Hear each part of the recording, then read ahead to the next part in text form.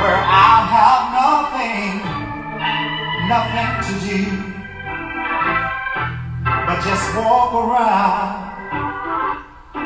around heaven all day.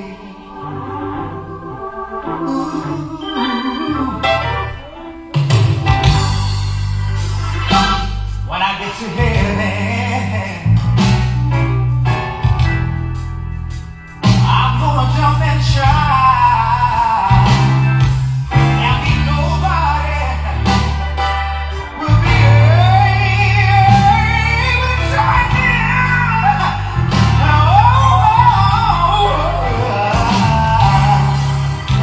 My mother will be there,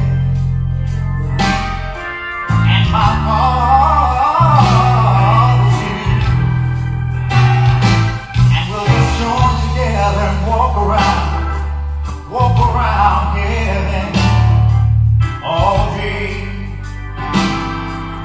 Oh, Jesus, Lord, don't you hear me pray? Walk right by my side. Send me a cloud with the silver lining. I need you by my side every day. Every day will be Sunday, my Lord. Sabbath will have no end. We'll do nothing but sing and praise my good name. And let us say, yeah, well done. And my race will be won. And we'll just join together and walk around heaven all day. Yeah, I wanna walk around heaven. Yeah, I wanna walk around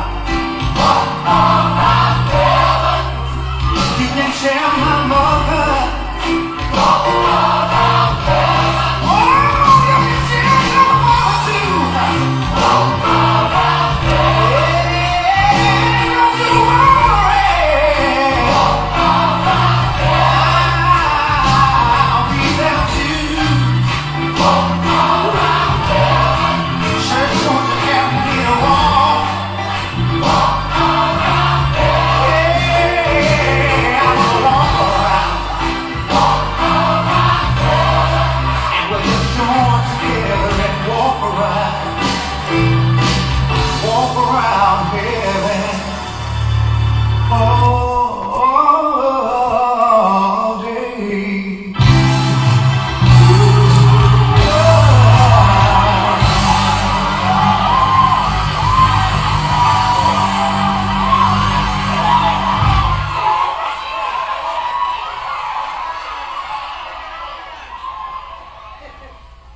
Just walk around here all the day. Hallelujah. Thank you, Jesus.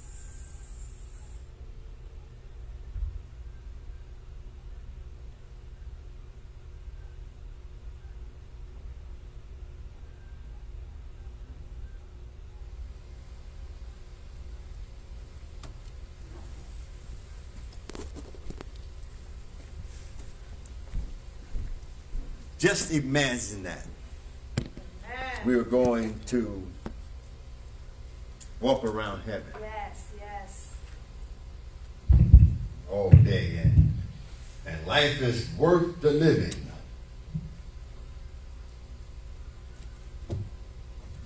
because he lived. And it's by the grace of God and the work that Jesus did on the earth and on the cross that will allow us that privilege of walking around heaven all day. I'm so excited about this day. Amen.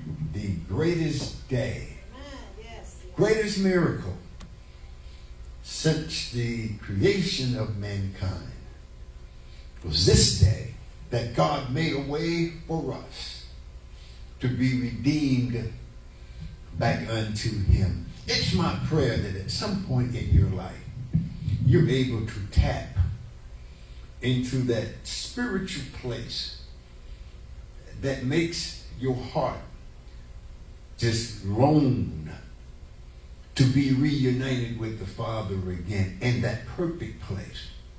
We have no idea what that perfect place was like.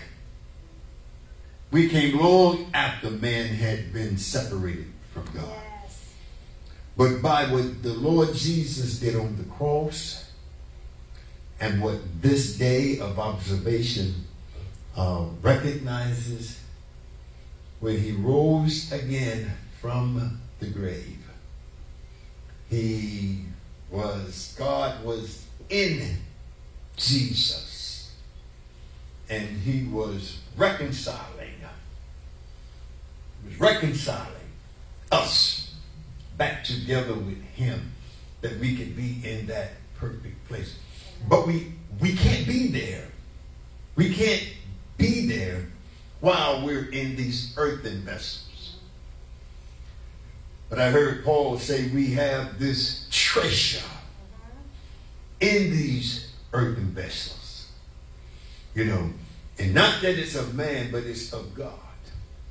We have this treasure in earthen vessels by the Holy Spirit. That treasure is, we are from God. We are of God. We are from God. And we look keenly and intentionally at that day when we are reunited with him again, face to face. That's a wonderful thing. We honor the Lord today for his goodness and his mercy. We thank God for all of you. Thank God for our First Lady being here in her white array. Amen. Thank God for all of our viewers on Facebook and on YouTube. If you're not able to be in the house of prayer on today, then we welcome you to our viewing audience. Wherever you are, in North Carolina, Texas, and in New York, and in Enfield, and in Virginia, in Maryland, amen, California, Tennessee, wherever you are, we welcome you on this, the Lord's Day. Every day is the Lord's Day, but this is a very special day that we recognize the greatest, on Christmas we recognize the greatest gift that was given to the world. Because on that day we recognize the birth of our Lord and Savior, Jesus Christ. But on this day, Resurrection Sunday, we recognize the greatest miracle since the beginning of mankind, because we'll get that opportunity to walk around heaven all day with the Lord. But then Jesus said in John 10:10, he says, while you're on the earth, he says, I am come that you might have life. And while you're on the earth, that you might have it more abundantly. We want to recognize today how important it is to walk in that victory. The enemy, Satan and all of his minions and those that he has influenced, the powers and principalities of this world, Their job is to keep you distracted. I preached a sermon once called A Distracted Salvation, where we get distracted. Then a few weeks ago, I preached on a convenient Christianity. I think that was last week. A convenient Christianity, where we don't take our relationship and our responsibility to God, our accountability to God, seriously. It's because we struggle in the flesh. But the Lord does not want you to miss heaven. It's all about that. The Lord does not want you to miss heaven.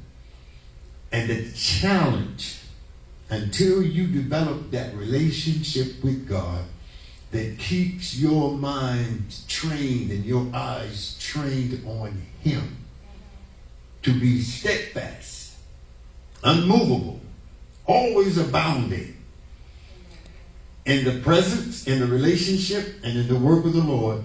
He said, because little do you know, your labor is not in vain, ever, in the Lord.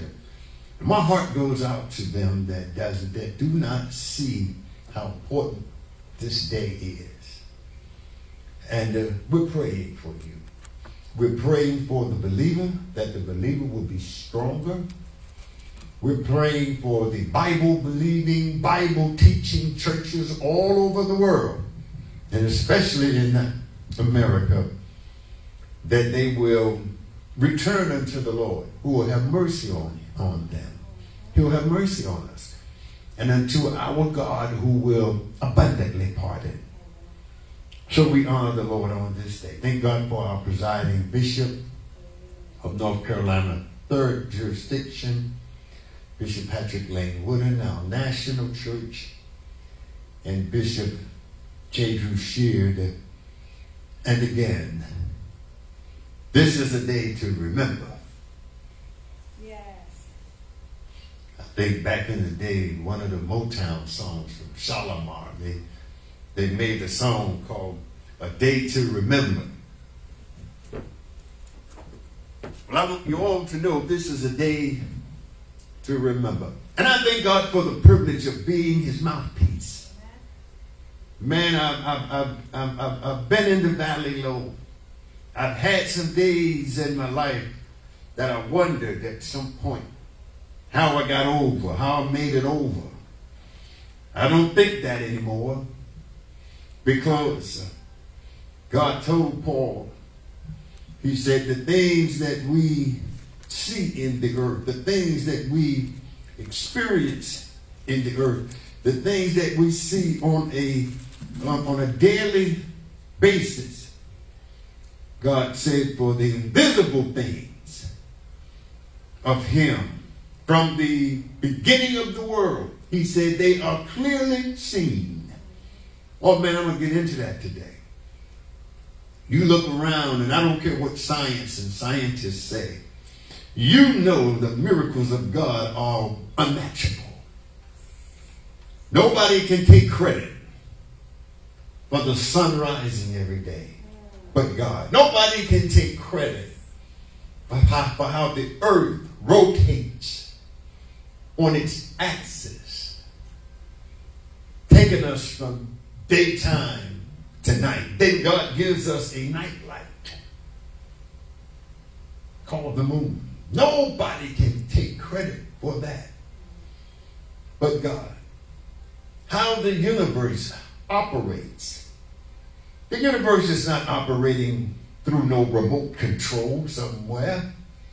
No, it's being orchestrated by God. And so Paul told the church in Rome in Romans 1:26, he said, Romans 1:20, he said, the invisible things of Him from the creation of the world are clearly seen, being understood by the things that are made, even His eternal power in Godhead, so that we are without excuse. Too many of the things that take place in the universe in this world, in our lives, in our environment, too many things happen for us not to know that there is a divine creator and architect of our lives and the world that we live in. And the Lord said to us, he said, that being the case, we are without excuse. So we honor the Lord today. In the book of 1 Corinthians chapter 15, give me some time today to talk about the risen Christ. 1 Corinthians chapter 15 at verse 1.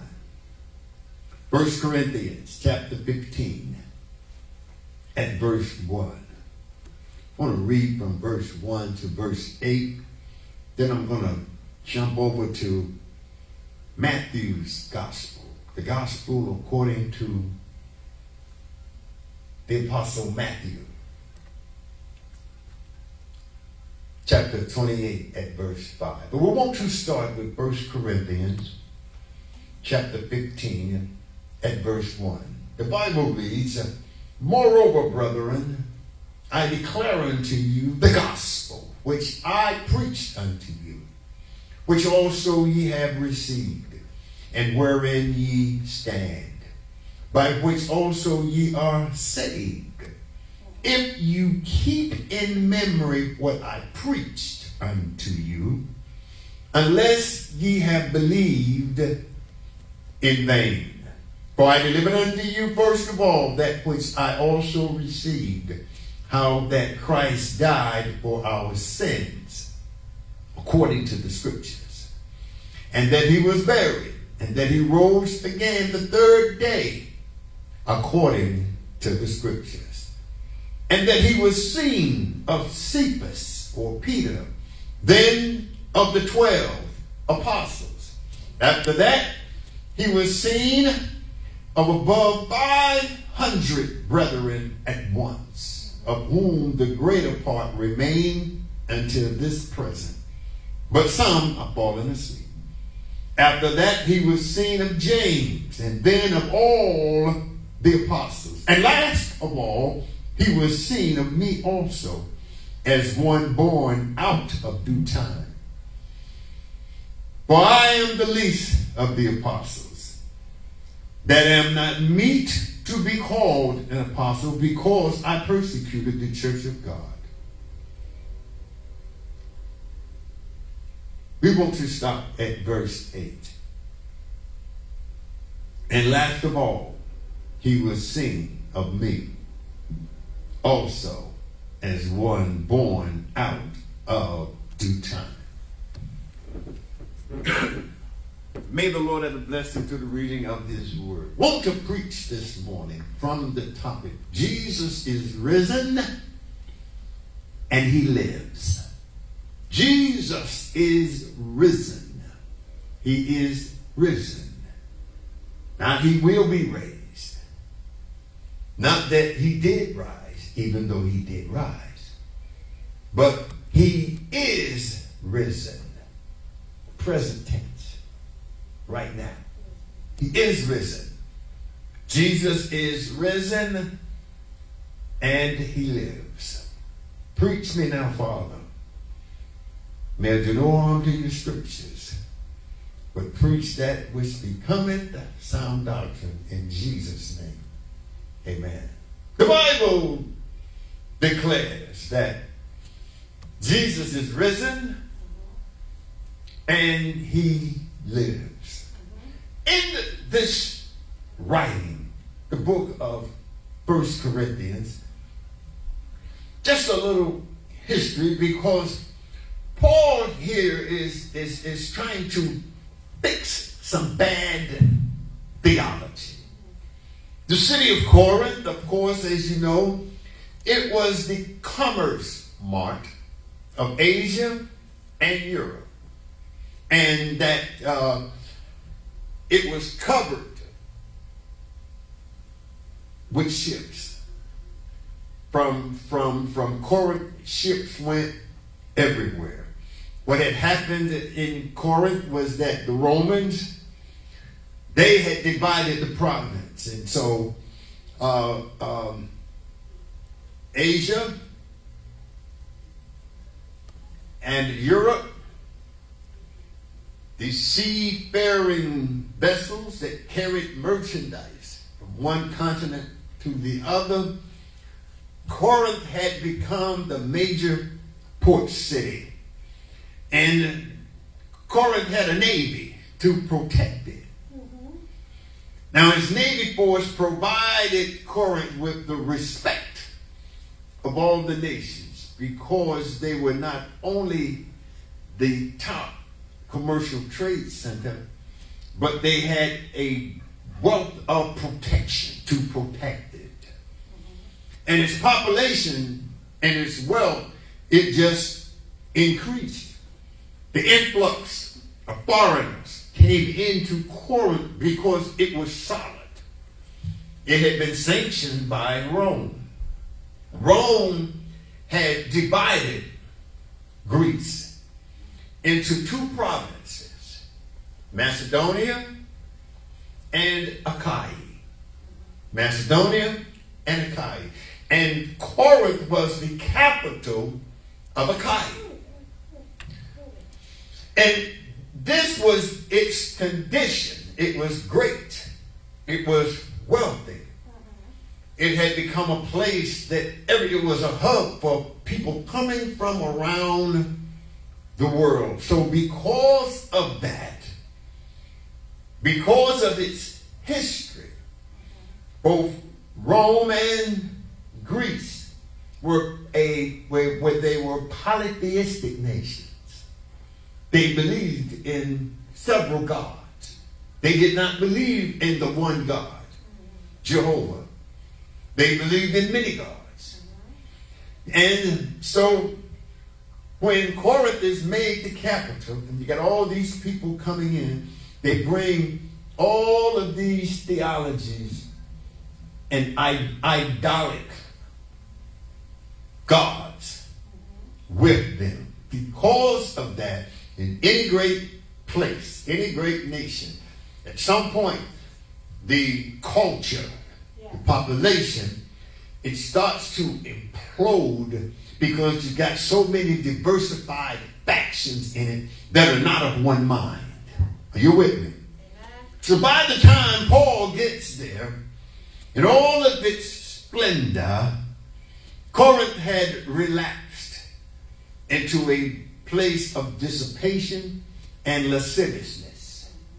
And what that means, the lifestyle, the culture had began to fade and become marred because they knew not God.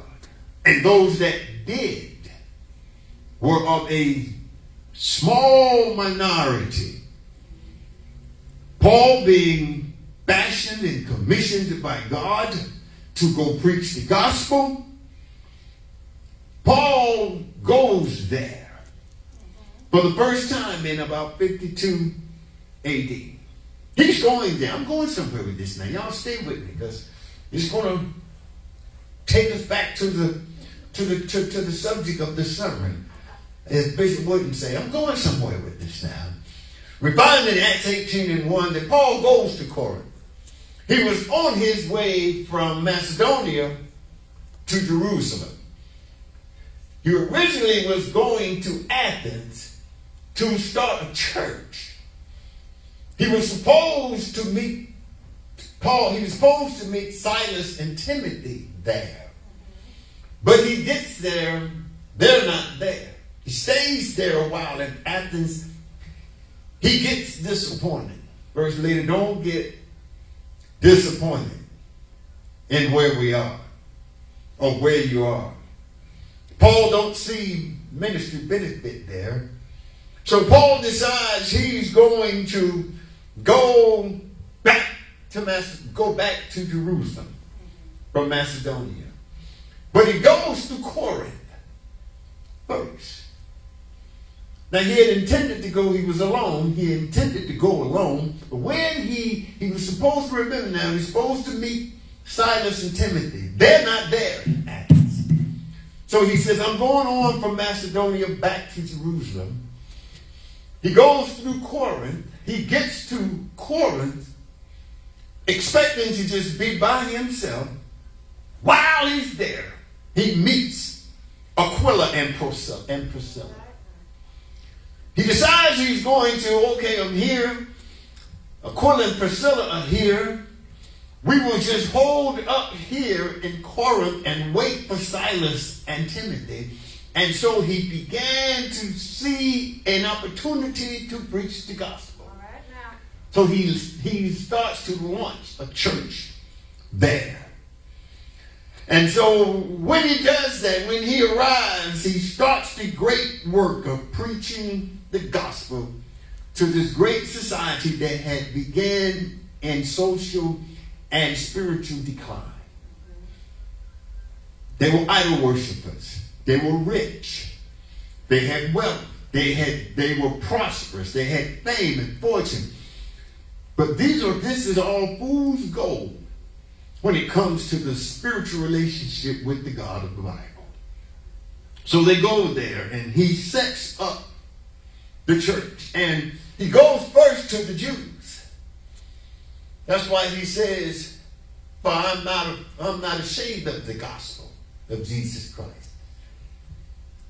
He said it's the power of God to the Jew first, then to the Greeks. So he goes there to Corinth and he begins to preach to the few Jews that are there. They reject it, so he turns to the Greeks. And he establishes the church in Corinth. He's there for a while and he leaves. He leaves Priscilla and Aquila there to continue building the ministry. And he goes on back to Jerusalem. Ultimately, he winds up in Ephesus. Timothy meets him there. They form the church in Ephesus, where we get the book of Ephesians from. He's there. And while he's there in Ephesus, he writes this letter. The book of 1 Corinthians, 2 Corinthians, is actually started out as a letter. He writes to the church in Corinth, to Priscilla, Aquila. He's writing this letter in response to them because they had sent him a letter expressing problems, concerns that they were having in the church in Corinth. The letter had been sent to Paul while he was at Ephesus to consult with him involving the state of the church at Corinth. In addition to this, Paul had heard various reports that there was some disorder going on in the church at Corinth. And this disorder which had been introduced to them, which they had been exposed to, it required Paul's attention and correction. Paul told them he got some information from the family of Chloe concerning some bad doctrine that had crept into the church. And Paul had concerns when he got that letter. So he begins to respond to these conditions in a letter that is later put in the Bible as 1st and 2nd Corinthians. The division that had arisen in the church was because they had Greek and Jewish converts teaching there. And this caused a great disturbance. The problem was there was some errant teaching being introduced to this young church. And it got that way because you had Jewish converts, you had a few Sadducees, and you had some Greek folks that was in the church. So now you got the leadership. They are teaching things in the church that was different from what Paul taught. The main areas of contention that was in there concerned spiritual gifts and the resurrection. You see where I'm going? You see, you had the Sadducees there. The Sadducees had believed that the resurrection had already passed. They did not believe the active role of the Holy Ghost in the life of men still existed, because they believed if the rapture had passed, then they knew from the Old Testament that the Holy Spirit departs with the rapture. Yes, yes. So they began to teach the people that maybe your living is in vain.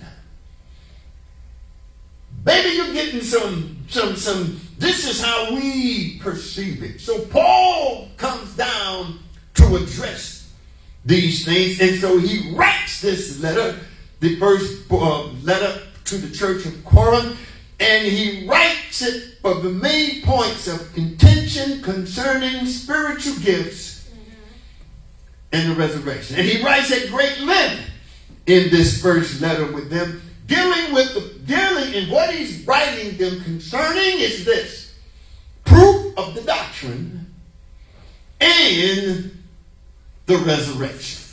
When we look at our text, we find that salvation through Jesus Christ in its purest form is simply this. Y'all walk with me now. Paul said, moreover, brethren, in chapter 15, verse 1, I declare unto you the gospel which I preached unto you. I've already preached this to you. The gospel made simple in its purest form is not from Genesis 1 to Revelation 22. Genesis 1 to Revelation 22 is God's guide to us on how we should live, how we should hope, and what we accept as history. But he said the gospel itself is very simple, y'all.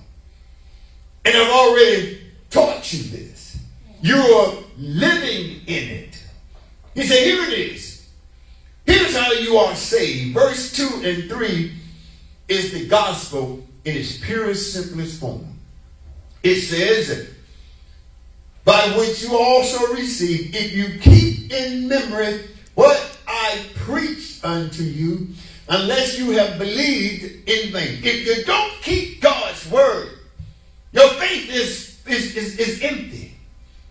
Your future means nothing beyond this earth, because the promise of God is by faith in Jesus Christ. And if you don't believe it, your faith is in vain. And here it is. He said, you want proof? His only proof I got for you is what the Lord showed me, and what I was told, and what I was seeing. What I have seen. You see, Paul's salvation experience with Jesus was spiritual. The other apostles, the other people that lived in Jesus' day, the other people that saw Jesus going to the cross, the other people that saw him hanged on the cross, the other people that saw him put in the grave, the other people that went to the grave on Sunday morning and on the third day and found the grave empty, they saw it. They were witnesses. Paul said, I saw Jesus. I saw him in his glory on the Damascus road. But everything, Paul had a first-hand account.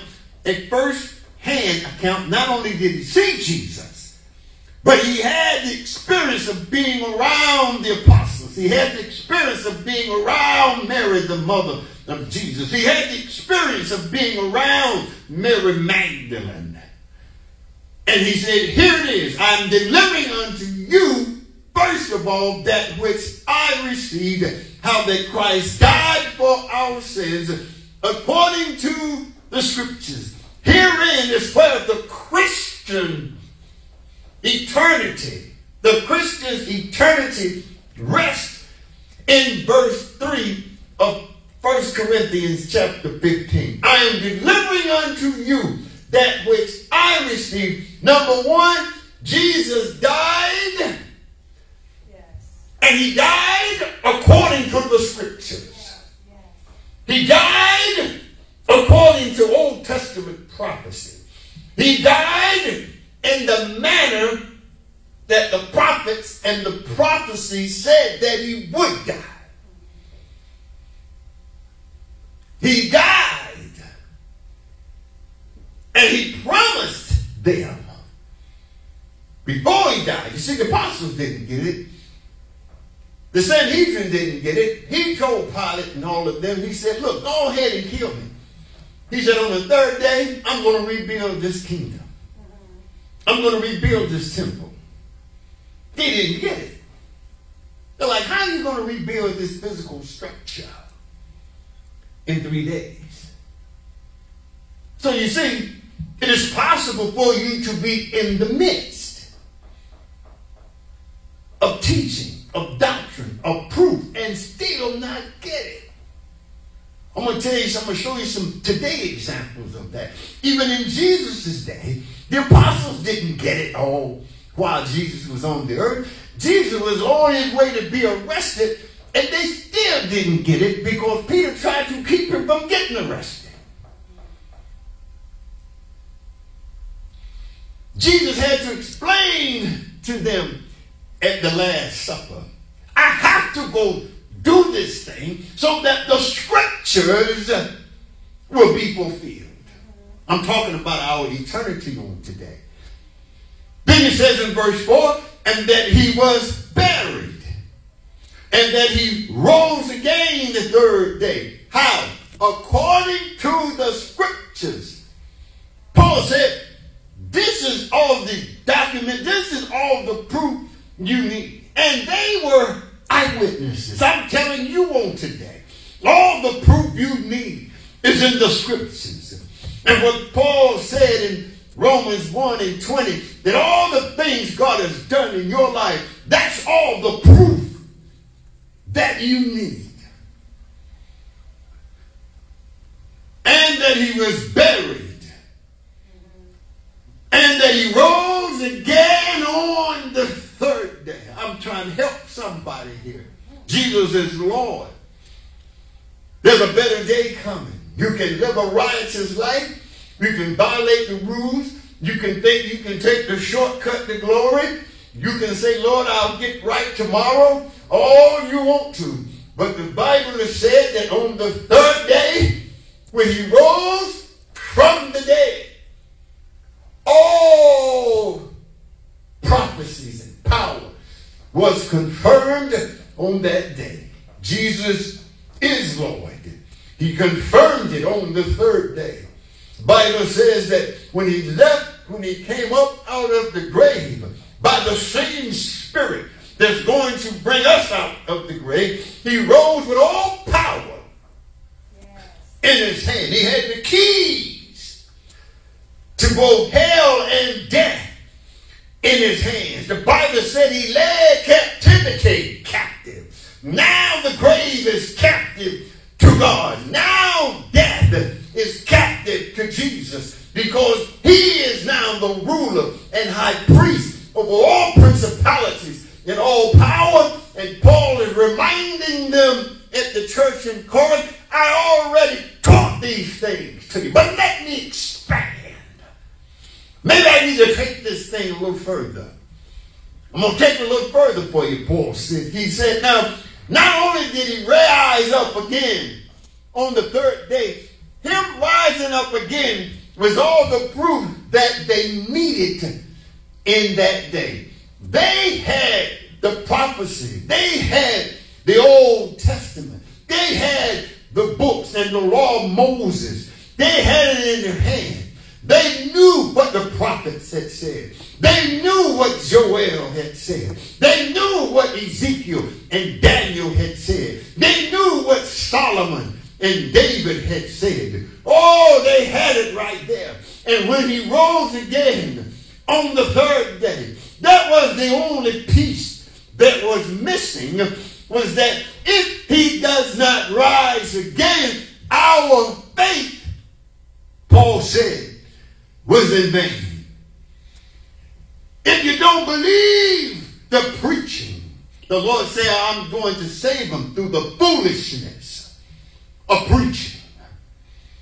And if you don't accept the preaching, if you don't accept the doctrine, if you don't receive this by faith, then Paul said, then what you have believed is in vain. It gets better and it gets worse. But Paul said in verse 5, he said that after Jesus rose again, he was seen by Peter. Then he was seen by the other 12 apostles. That's recorded in Matthew. It's recorded in the book of Acts. It's recorded in Mark, Luke. It's recorded in there. Not only was he seen by them, but it's recorded. Paul said, I already taught you this. It was reported that after he was seen of the 12, that he was seen of about 500 people at once. This was not a Freemasonry type thing. This was not a fraternity sorority type thing where all the initiation is done in private. Everything is being taught and preached is in private. Yes. He says, no, they were seen by everybody. It was a public occurrence of about 500 people. And he said most of them were still there on the day that Paul began to write. Most of them were still, a lot of them were still living. He said, however, some of them have fallen asleep. That was another area of contention because they were concerned about what would happen to them and their loved ones once they died. If Jesus, the promise of salvation, was not clear, then he said there was a problem there, that it needed to be fixed. This should not be something that confuses you coming from these philosophers and theists in Corinth. But you've got the gospel according to Jesus Christ, which is the anchor. And now that he is risen again, all of your fear should be gone. Paul said not only that, he said after that, James was the only one that didn't get to see him at that point. Showed himself to James. Last of all, he said, after he ascended into glory, he showed himself to me. And he tells him in verse 10 that by the grace of God I am what I am. Now I need y'all to know today, by the grace of God you are who you are. It's by the grace of God that I am who I am. The Lord has been good to us. He's been good to me. It's not about silver and gold. Peter and James, Peter and John told the man in front of the pool of Bethesda, he said, silver and gold have I none, but such as I have, what I got is something better. Got something better than silver and gold. I've got a word for you. I've got a promise for you. I've got the expectation that Jesus has done exactly what he said he would do, and now our eternity is complete. It is something worth living for. Don't live your few years on this earth as if nothing is coming after you die.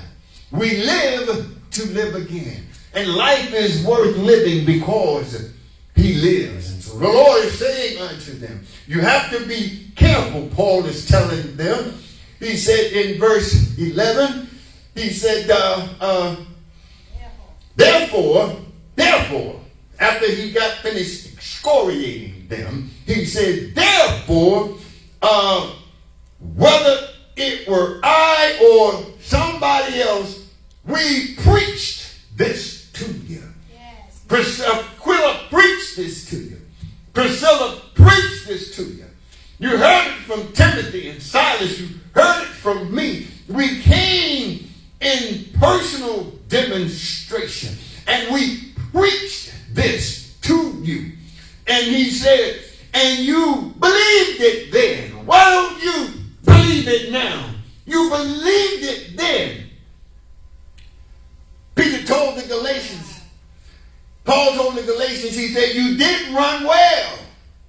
Who did hinder you that you no longer believe the truth? We've got to face that in the world today. We have to face that in America today. We have to face that in our own individual communities on today. Ye did run well.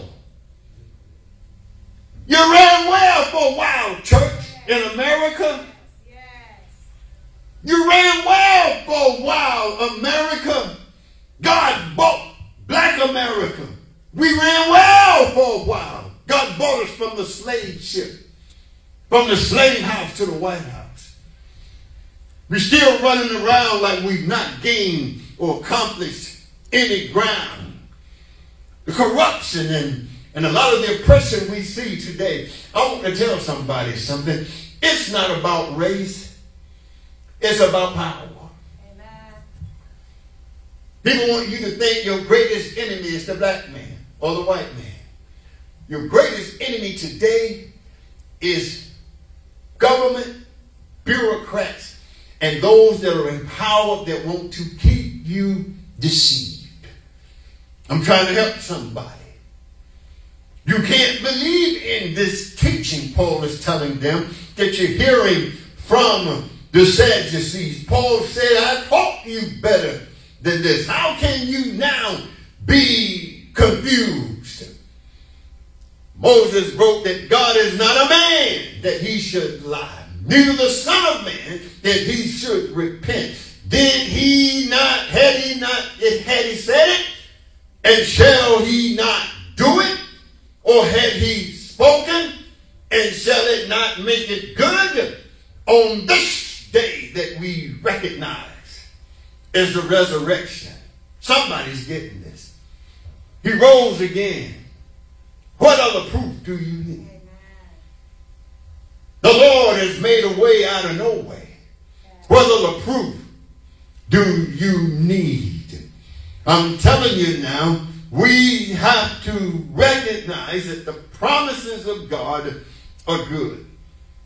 And we've learned it. Then God puts us in places of leadership and responsibility to be accountable for the good news of the gospel. And what do we do? Well, let me give you an example. I'm getting ready to preach. Let me give you an example of what we do. On Friday, I'm not giving no glory to the devil. But God says, I want you to be aware of the devices of the devil. He said, I don't want you to be deceived. He said, I'll make all things known to you. On Friday, March the 29th, the president of this country, Joe Biden, signed a declaration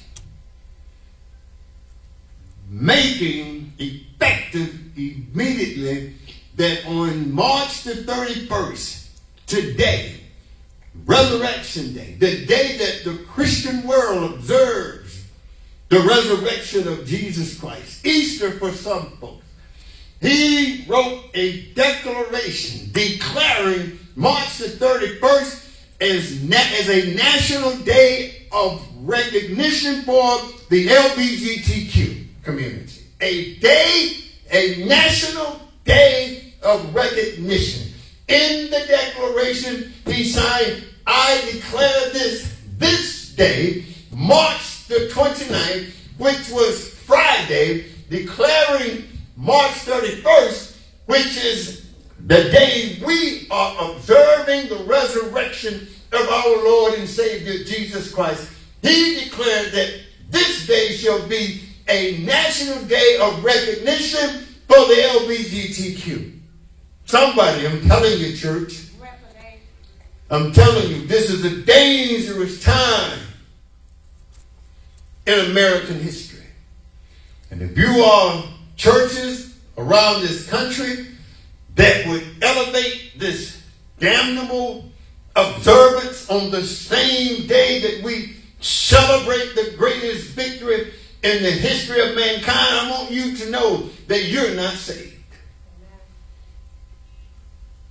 If you are a Christian and you lift this up as something that you will have that overshadows the resurrection and the life of not only our Lord, but all of us. Jesus is the resurrection and the life of us all. And then the timing of this is no coincidence. You could have declared this that day anytime in the year. But you do it on Good Friday. You do it on the Friday marking the very Sunday that we recognize, the Christian church recognizes the most important day in the life of a human being, because we're all born in sin and need to be saved. The timing of this is no coincidence. And he did it, I'm going to tell you, you don't have to be a rocket scientist to figure this out. He did it in the name of power and politics. He's not doing well in the polls. He needs this reprobate community to support him. Anything that they can get to grab on to guarantee them power in November. They've done that. But I'm telling you, it's a dangerous thing that you've done, Mr. President, and all of those around you that supported this, allowed this. You've got the NAACP, you've got the Black Congressional Caucus, you've got all these churches, black and white, that you entertain you all the time. And those churches sat by and allowed you to do this. You could have done this last month. You could have done this 6 months ago. But he did it at a time that he thought was a strategic move in a political campaign. I tell you what, this was probably the smartest campaign strategy you could have ever done, you and your campaign, for your opponent. You probably just lifted your opponent up, whoever that opponent might be. We don't know. But this is not something you want to do with God. I'm trying to help somebody. The president of the White House would have never done this on Ramadan. They would have never done this to the Muslim community. Only the Christian church has to endure this kind of thing. If you're a Christian church and you're politically aligned with this White House and you raise a rainbow flag in your church or around your church property, you are not saved. If you would fly a rainbow flag in or around your church any day of the week, you are probably not saved.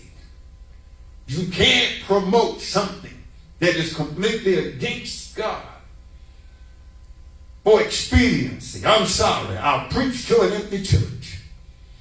Not going to do it because my reward, help me somebody, my reward now is in Jesus. Paul tells them in verse 12, he says, you know you got to recognize something. I want to tell you something that you ought to know. Keep this in mind, he said, for if Christ be preached that he rose from the dead, how can some among you say that there is no resurrection from the dead. You're listening to some bad thinking. You're listening to people that you are thinking they impress you with their stature. They've impressed you with the size of their church. They've impressed you with their excellent use of vocabulary. They've impressed you with their prestige that they have in the community. But Paul is saying you're listening to that and you're not keeping your eyes on God. He's given us the word. The Lord says, David said, Lord, I'm going to hide your word in my heart that I might not sin against you. Jesus said, I'm going to send you the promise of the Holy Spirit. He's going to bring all things back to your remembrance. When you need it, the Lord says he's going to drop it down in you. That you got to stay with the God of the Bible and the teaching that God has given you. And Paul says unto them, he says, how can you not believe? I want you to know, he says, if there is no resurrection from the dead, he said that Jesus is still in the ground. If there is no resurrection, then where is his body? If there is no resurrection, who was it that everybody saw? He said, if there was no resurrection, if you say and if you believe that Jesus didn't raise up from the dead, he said, then Christ, he is not risen. He said, and if Christ be not risen, he said, then our preaching is in vain. When you call on the name of the Lord from the pulpit, when we call on Jesus to heal the sick, we call on Jesus to deliver in a time of distress. We called on Jesus when we were at our wits' end, and Jesus delivered for you. But Paul is saying, if Jesus didn't rise from the dead, then our preaching is useless. It has not been effective. It was not even true. Paul said it. He said, not only that, he said, but your faith is in vain. Your faith is useless.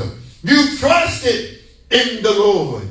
Don't say, I called on the Lord and he answered me. Your faith, he said, don't say, I looked over yonder and I see the Lord give me a message. The Lord tugged my heart one day. The Lord told me, don't quit, young man. Don't quit, young woman.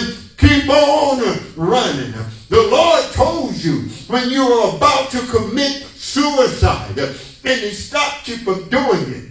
And now you're testifying about it. The Lord told you, and the doctor told you that you wouldn't walk, you wouldn't have children. The Lord said, not so. But Paul is saying, and you gave God the glory. But if you go back on that thinking now, if you start supporting the talk that you're hearing on TV, you start hearing the talk from the false preachers and the false churches. Paul said, if you're giving glory to God, then you're glorying and your faith was in vain. Help me somebody. He said, if Christ be not risen, he said, but you, verse 15, he said, and we found false witnesses of God, because you testified of God, that when the Lord raised up Christ, you said, God fixed my cancer. God fixed my life. The Lord brought me out, filled me with the Holy Ghost. I asked the Lord, I sought the Lord, and he heard me, and he filled me, he healed me, he cured me of all of my fears. How many testimonies have we heard about people that was looking in death's face, standing at death's door? You are a walking miracle. But Paul to them, he said, if Christ be not risen up from the dead, he said, then we are bound to be false witnesses. He said, you're telling something that's not true. If you believed that the Lord healed you, and now on the day you want to judge, you want to question the resurrection of Jesus Christ. He said, you are witness. Your witness is false. You're a false preacher. You've got all these preachers standing in the pulpits promoting same-sex marriage, standing in the pulpits. There is no justice in the land. Standing in the courthouse, there is no solution for the people. The country is going deeper and deeper into monetary poverty. Our borders are collapsed. We've got enemies that can wipe us out. When we are saying, God, I know that you are there and you're going to deliver. But Paul is saying, if Jesus didn't raise up from the dead, that witness you've been doing, it is false, because the Lord is not risen.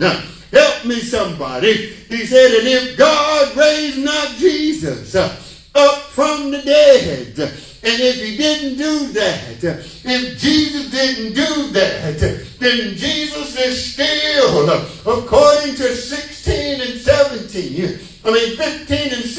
he said, if Jesus is not raised up, then your deliverance, it hasn't come. If Jesus is not raised up, there is no glory for you in the future. If Jesus is not raised up, there is no eternity with God. If Jesus is not raised up, he said to them, there is something very wrong in your salvation.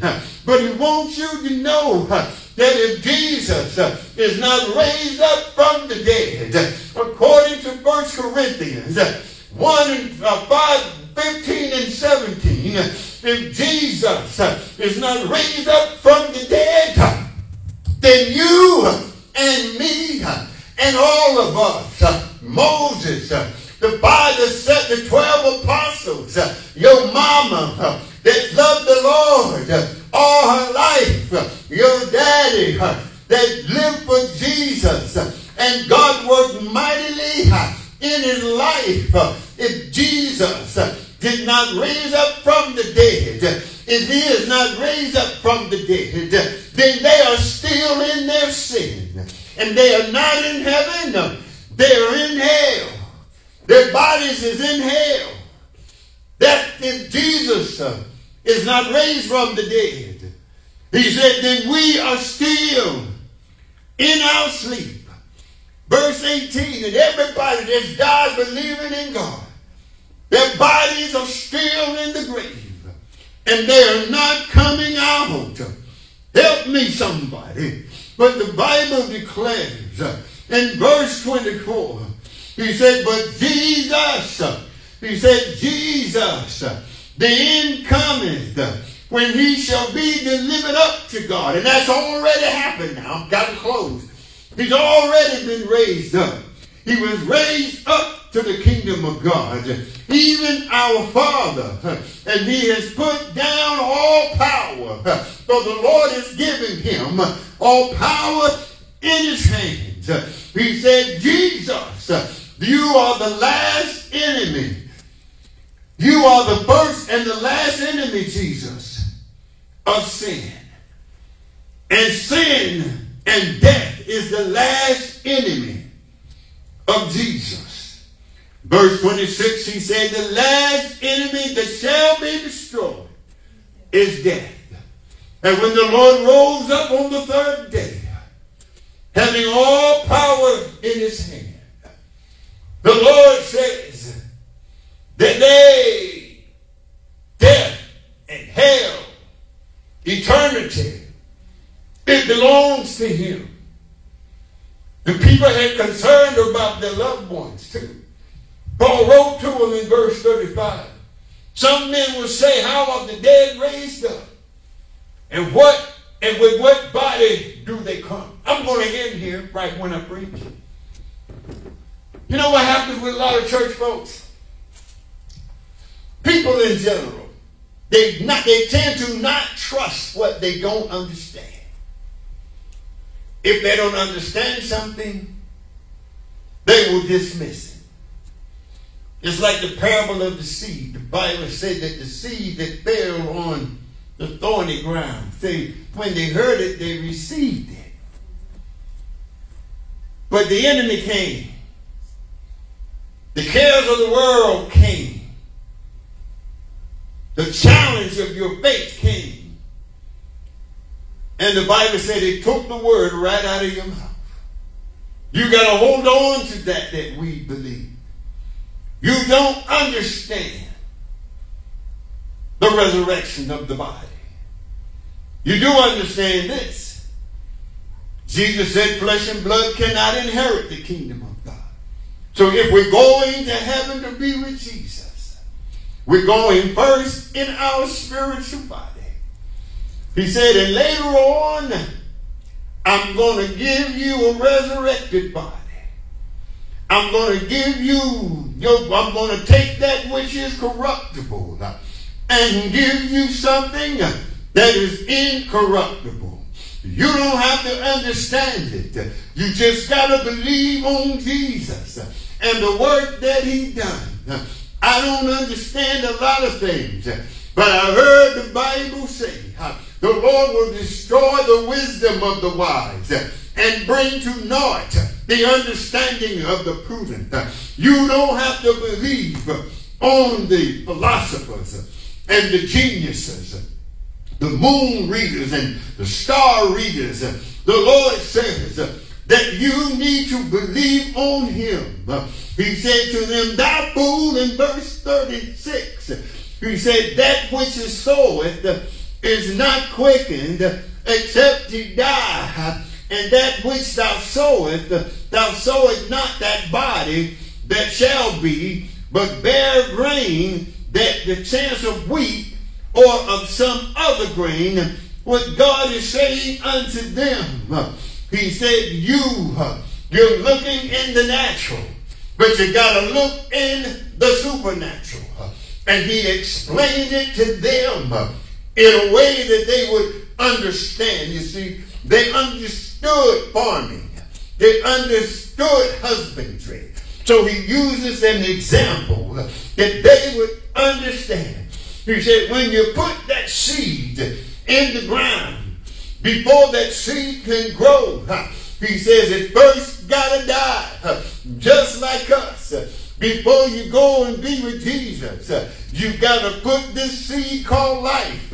It's got to die in the ground in order for it to grow back into something else. That seed that you see that you put in the ground is not the same observation, the same thing you saw when you raised up again.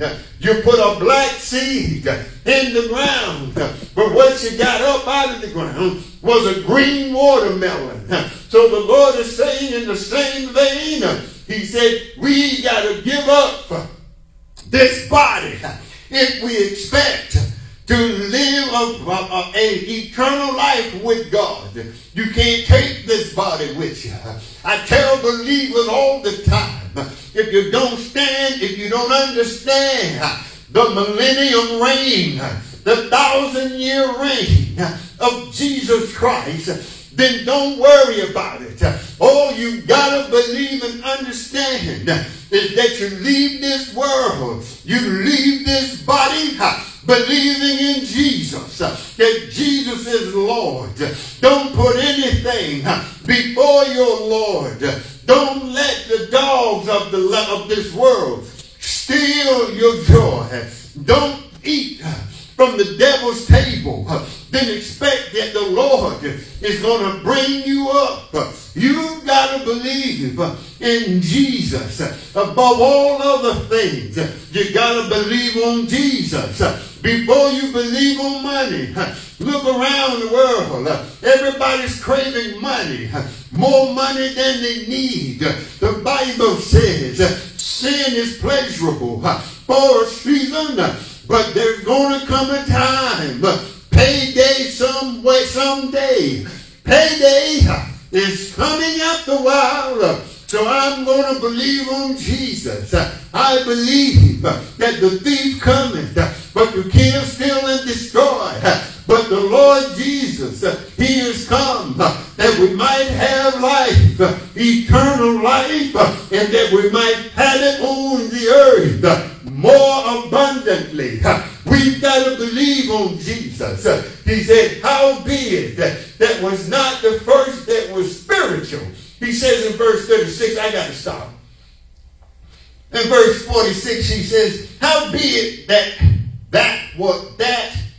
was not first which is spiritual, but that which is natural, and afterward it is spiritual. He said, first man was of the earth, he was earthly. Second man was of heaven. You've got to shed this flesh and blood. He said, is you first natural, but now it's going to be spiritual. We've been born again of the Spirit. We were once carnal. Now we're spiritual. You've got to trust God in all your ways. He said, brethren, I'm going to show you a mystery. You may not understand, but just believe by faith. He said, we shall not always sleep. Glory be to God. But the Lord is going to turn the corruptible into incorruptible. And he's going to do it because he rose up from the dead on the third day, according to the scriptures, with all power in his hand, with our eternity in his hand. He can affect things in this world if he wants to. But just know that God is never not in control. No matter what you see going on. Don't cast all of your faith in what you see man doing. Don't be a Democrat and miss heaven. Don't be a Republican and miss heaven. Don't be rich and miss heaven. Don't be accepted by people and miss heaven. Don't fall into an abominable lifestyle and miss heaven. The Lord is not going to accept the excuse. Bible says, come to Jesus. He said, come unto me, all ye that labor and are heavy laden. And he said, I'll give you rest. Satan can't give you rest. Donald Trump can't give you rest.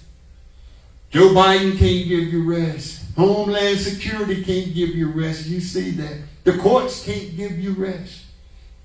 The banks can't give you rest. Won't give you rest. Your friends, they can't give you rest.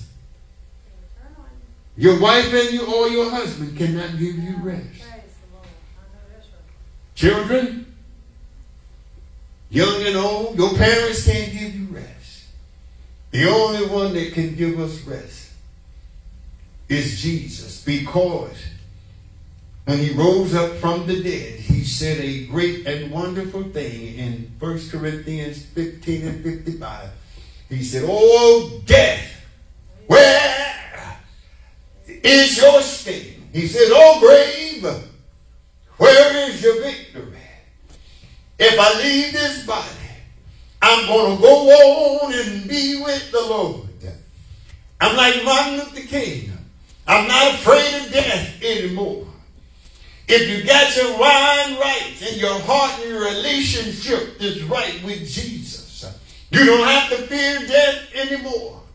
I wake up every morning and I look at this old body in the mirror, and every day it's changing. But I am not disillusioned. I am not saddened. It's the progression of things. It's the way God designed it to be. But one of these old days, I heard the songwriter say, one of these old mornings, and it's going to happen soon. He said, one of these old mornings, I'm going to be gone. But I believe what the Bible says. God had a son, and they called him Jesus. He came to live, heal, and provide. But the Bible went on to say, but he went into the grave, and he bare my burdens. And because he did, the Lord says, he lives, and I can face tomorrow. I can face the burdens of the day. I can face the problems that come. I can face hardship in this body because my Savior lives. And he lives. He rose from the dead. He is risen. And he lives. To God be the glory. God is going to bring us out. You got to trust God. There is plenty of testimony in the Bible. The Bible says in the days of Noah, in the days of Sodom, in the days of the kings, he said men was just living and marrying and going about their merry old way. Our separation from God has resulted in the dissipation. I used that word earlier. The dissipation of Corinth. Because we rebelled against the Bible. That same dissipation has come into our society. God intended marriage. God intended children to have a mother and a father. God intended the man to be the burden bearer in the family. God intended the woman to be the helpmeet of the man, however that's defined in their home. God intended the parents, the father, to be an example to the children, the mother to be an example to the children. God intended for the family to be intact. God intended for he told the Levites that he warned them against unjust weights.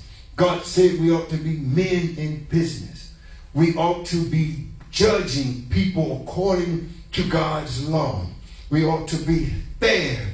We ought to show an equal love, not equity. Nowhere in the Bible does God talk about diversity, equity, and inclusion. Matter of fact, God is an exclusive God.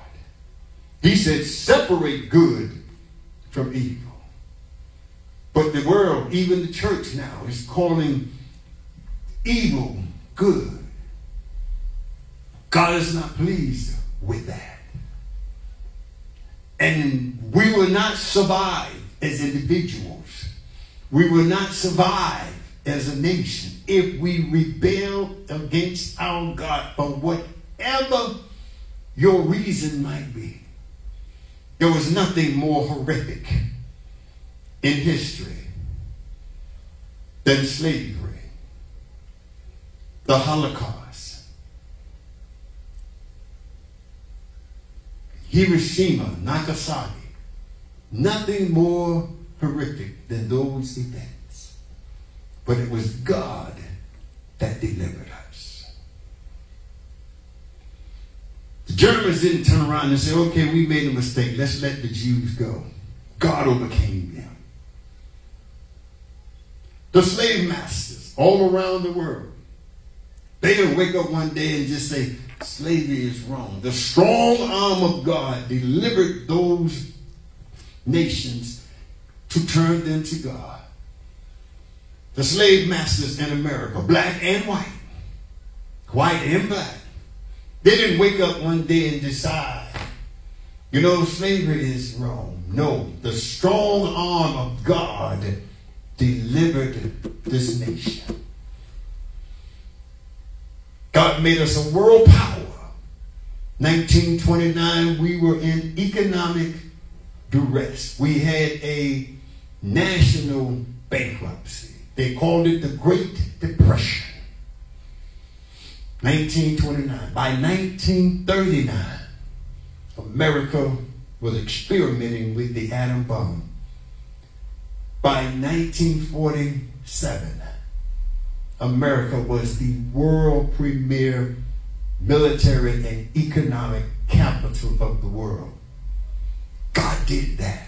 Now we are watching it, piece by piece, being taken away. Why? We were a nation that believed God coming in. The Pilgrims believed God. The slaves coming in, we believed God. But 2024, we don't need God no more. We're going to worship the temple of idols. Whatever that idol might be in your life. But what I say is come to Jesus. Come to Jesus right now. The Lord is not mocked. Whatsoever God promised, he is also going to deliver. He's going to do what he said. Receive him, be saved. Reject him, be damned. He has given us that choice. Father, we thank you today for a mighty, mighty, mighty, mighty word. And we believe on you, Lord. And we trust you. By faith, we believe you. And by faith, we trust you. And Lord, we ask forgiveness as a nation.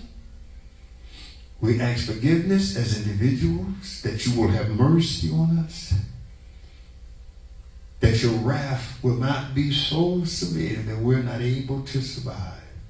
But Lord, we know even in that, you know how to deliver the righteous in the midst of the wicked. So have mercy on us, O God. Save them that would be saved.